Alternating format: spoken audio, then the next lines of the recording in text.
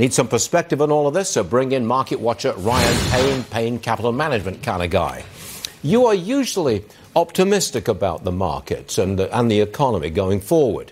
Does this give you, pause for thought? Do you think it's time to sell a little now? Absolutely not, Stuart. No? Not at all? I'm offended you even brought that up. But, look, I could make the case. Look, sure. If this is going to be a long, drawn-out trade fight with China, the world's second largest economy, that's right. We've got a race to the bottom on interest rates and threats of deflation, I think that's not a very good environment in which to be buying stocks, is it? Well, I mean, let's look at this, right? Nothing's really changed that much, right? Okay, we have some additional tariffs that might, be added, and now we're up to like 138, I think, $1 billion all said with tariffs. But you also remember our economy is like $20 trillion. We're not talking about big dollar amounts in the scheme of things. Understood. Furthermore, a lot of the tariff news really covered up like the really good news that we saw on Friday. We saw the job numbers came in better than, or right on track, right? 164,000 jobs created.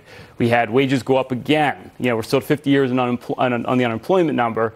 So, I mean, all things equal right now. I mean, it's pretty much nothing's really changed since last week. Okay, well, would you buy? I don't mean to interrupt you, but look, to someone like you, this could be a real buying opportunity. Bargain basement prices on some of the biggest names. You steal my thunder. Yes, no, exactly right. I mean, if you look at it, the only real buying opportunity we had this year was April into June. We had a nice sell-off. We've had, pretty much an uninterrupted bull market this year.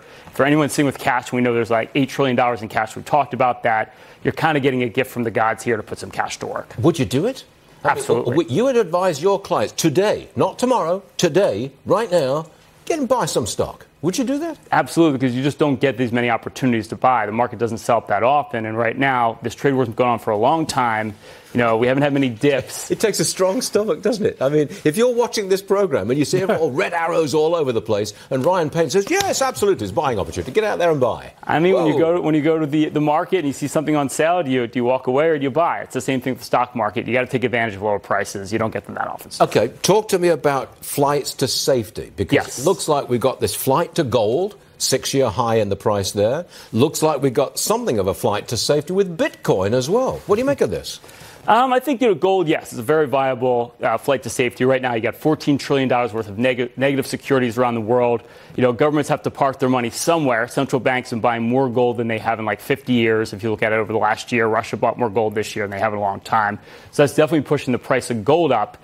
Now, I would warn you, gold is still a very lousy long-term investment. It's very volatile. It doesn't grow as much as even bonds grow over time, and it pays no dividend. I wouldn't say it's the best place for your money. Understood. But an unruffled Ryan Payne is with us this morning. That's accurate, isn't it? You're not ruffled by all of this. Even on a Monday morning. I mean, Stuart, come on. It's just I always come in hot, or I try to at least. Come in hot? Whatever you say, son. Whatever you say. But Ryan, thank you very much indeed. Thanks, Stuart. Good stuff.